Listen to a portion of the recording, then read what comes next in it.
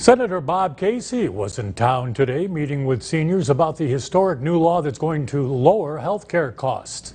President Biden recently signed that Inflation Reduction Act into law. Now, this will allow Medicare to negotiate drug prices and cap out-of-pocket costs. Casey says too many seniors are draining their savings to pay for their prescription drugs. The only way to do this is by implementing the policies that were passed 2 weeks ago.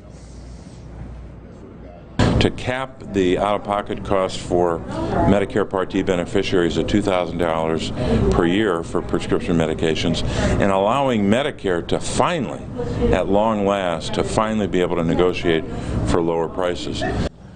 Casey says the next legislation step is to make sure the cap on the cost of insulin covers every American with insurance.